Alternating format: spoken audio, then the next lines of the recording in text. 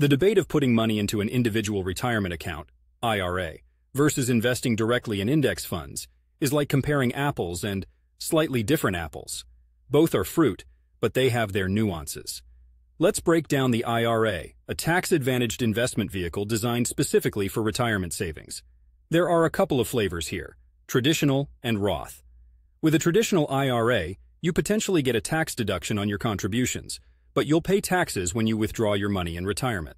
The Roth IRA flips that script, with no upfront tax break but blissfully tax-free withdrawals later on. Now, when you nest your investments within an IRA, you're not only growing your money but doing so in a tax-shielded cocoon. If you go with a traditional IRA, you defer taxes until you're possibly in a lower tax bracket post-retirement, and with a Roth IRA, you completely sidestep the taxman during withdrawal. But here's where the plot thickens. You can actually buy index funds inside your IRA. I do this myself. This means you get the benefits of both worlds, the diversified investment of index funds and the tax advantage of an IRA.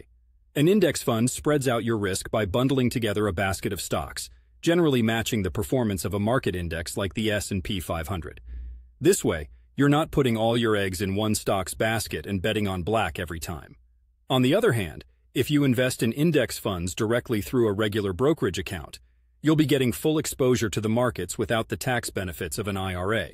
You will pay capital gains taxes when you sell shares for a profit, and you'll be taxed on dividends in the year they're earned. So, what's the draw of going directly into index funds outside an IRA? Flexibility. There aren't as many restrictions on when you can withdraw your money or penalties for doing so before retirement age. If you think you'll need access to the funds before you hit the big 59 and a half, this could be a deciding factor. Living here in Portland, where we like to keep things green and growing, I view investing a bit like gardening. An IRA is like a greenhouse. It gives your investments a protected place to thrive. Index funds are like the robust seeds you plant, diverse and hardy.